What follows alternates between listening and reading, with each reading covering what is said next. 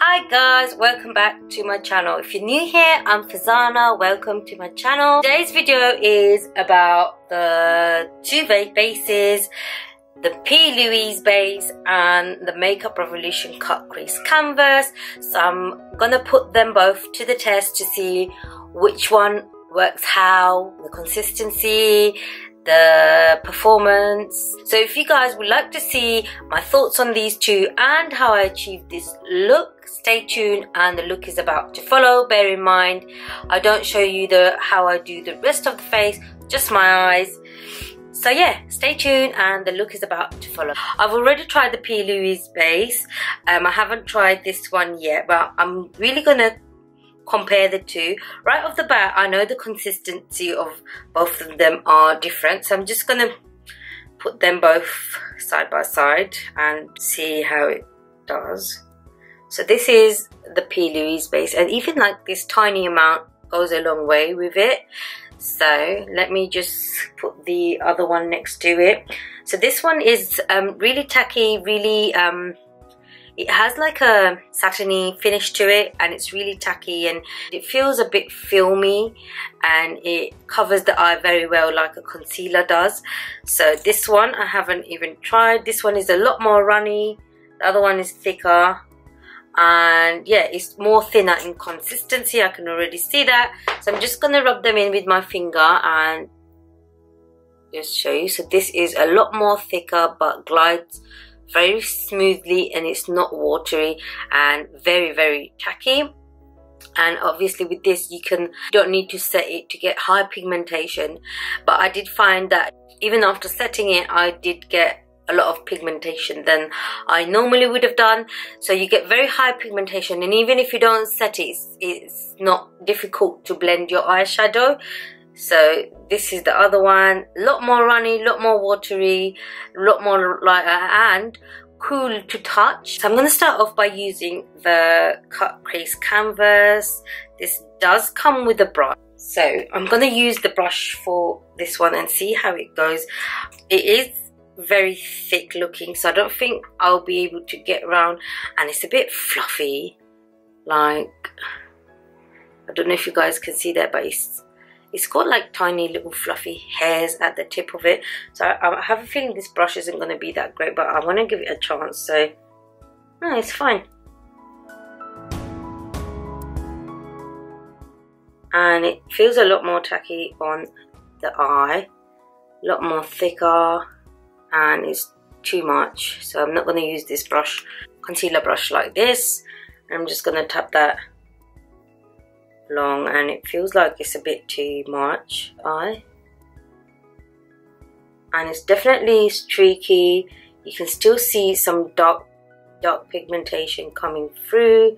So I'm just going to take that along here and smooth it all out. I'm going to get a sponge and fix all of that because that is too messy, and it's already set quite a bit, and I'm going to just soak up what is on the lid because it's really runny and watery. Okay, so next I'm going to put the P.Louise base, and with that one I'm going to take it back of my hand. That's all I will need. This one I've used already, and that's all I would need. Taking the concealer brush, I'm going to start off, and this one I know for sure that I need not so much, and already I can feel it grabbing onto my skin with this one.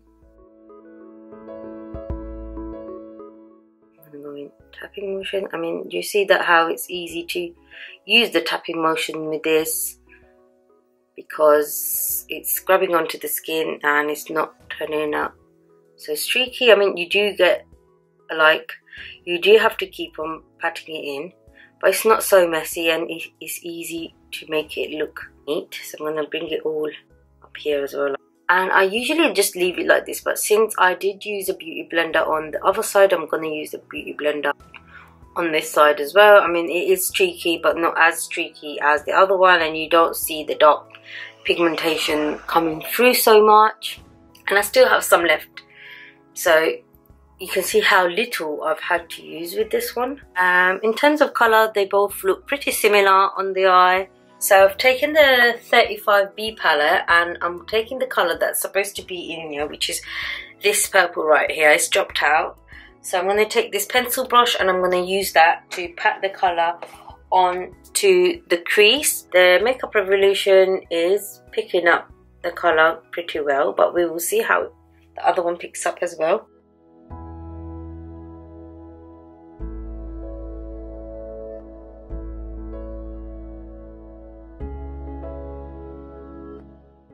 No, it's not that great, but it's still a very good primer. So I'm just going to build that up a bit more. We'll do the next one. So this is the P.Louise. And it's doing the same. But I do find that this purple has come off a lot more brighter than here. It's a bit more deep, which is something to take note of. I feel like the Makeup Revolutions picked up a lot more colour than the P.Louise one. Like I was biased because I've already used the P.Louise one. So, don't know, let's see. They're definitely coming off as different colours.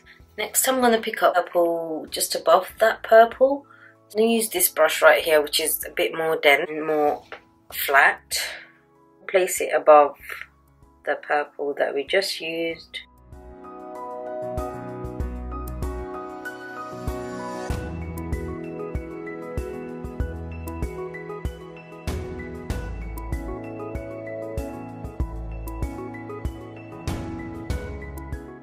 Now I'm going to pick up the same pencil brush as I used before, and I'm going to go into the crease in circular motions, and I haven't picked up any more colours, so it's just what's left on the brush, and I'm just going in circular motions just to blend it in with the purple and make it a bit more prominent.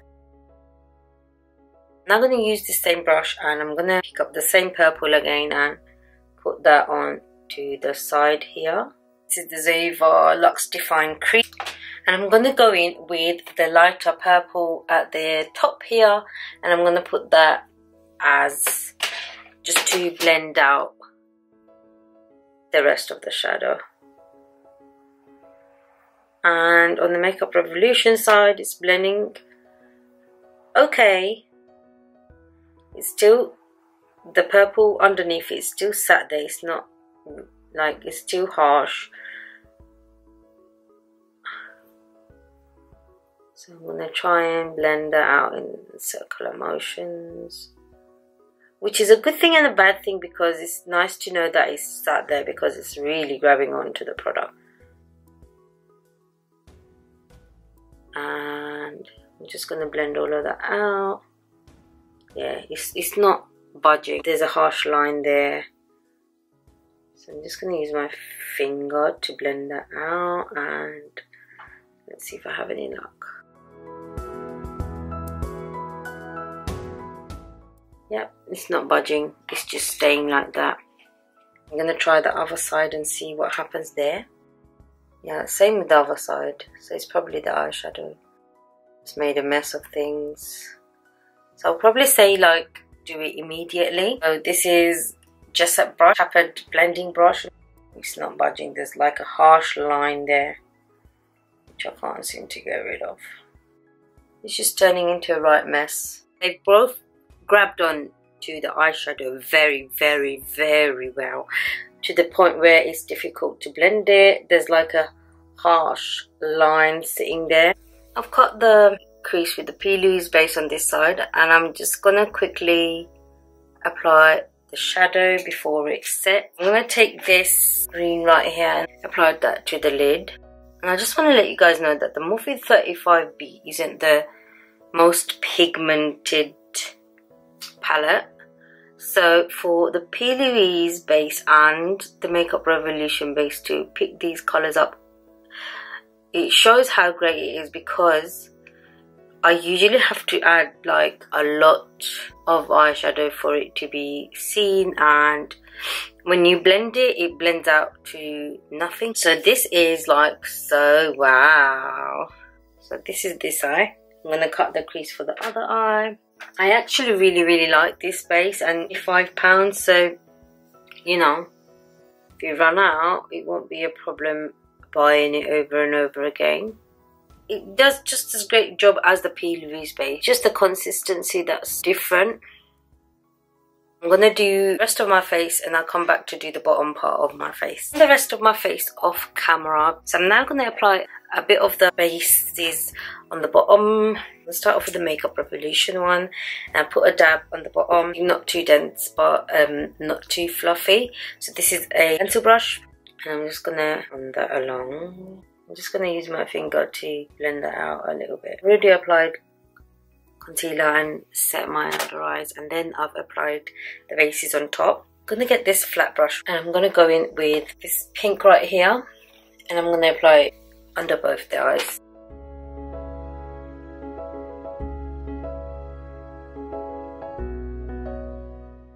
So it seems to me the Makeup Revolution's picked up a lot more of the colour than the P.Louise on the under eye. I'm going to get this brush right here and I'm going to use the deep purple that I have in the crease. And I'm going to blend the under eye out and join it to this side right here. Bear in mind that there's not much of the base on this side, it's just what's been blended out. And I'm going to use this same green and put it on the inner corner right here. I'm going to get this brush right here. I'm not going to pick up any colour and I'm just going to blend it out. Just going to get the LA Girl Ultimate Intense Day and I'm going to line my bottom lash line. Tight line the top lash line with Makeup Forever Quaxel. Inner corner I'm going to go in with this yellow right here.